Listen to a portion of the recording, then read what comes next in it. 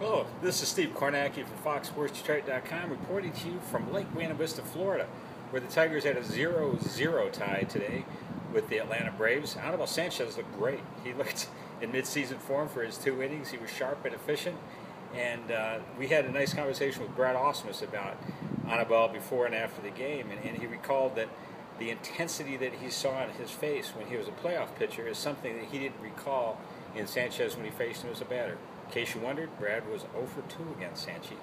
He did have a walk and a sac fly. Also nice seeing Barbero Garbey today at spring training. He's a minor league hitting instructor with the Braves organization after spending time with the Tigers and the Cubs. And he recalled the great '84 season when he got off to that hot start along with the 35-5 Tigers.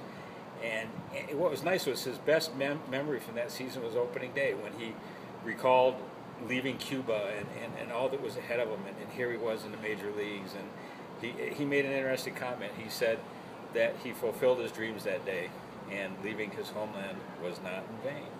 Justin Verlander also made big news in Lakeland. He had a nice, clean 30-pitch bullpen session. Brad Ausmus has scheduled him to start on Thursday against the Phillies at Joker Marchant Stadium.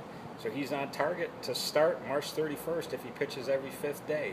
That'll be Brad Ausmus's choice. Reporting live from Lake Buena Vista, Florida, Champion Stadium, Steve Kornacki, FoxSportsDetroit.com.